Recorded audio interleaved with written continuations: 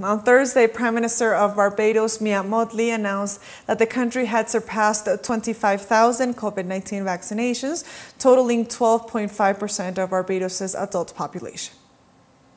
Mark the fact that last night in the country we reached 25,000 vaccinations. We surpassed it. And it is a moment that we are grateful for.